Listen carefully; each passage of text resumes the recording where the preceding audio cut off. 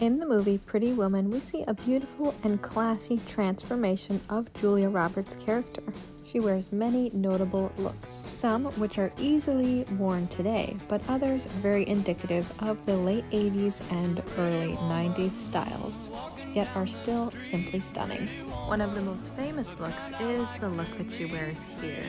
Absolutely put together, sophisticated, and simply elegant. It's such a fun movie even to watch today. The fashion is very inspiring, classy, and elegant, and I think many should take notes for their wardrobe today.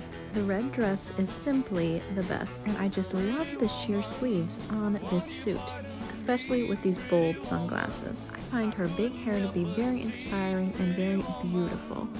I believe this film gives a great example of a classy woman's wardrobe in the late 80s and early 90s. Tell me which look is your favorite in the comments down below.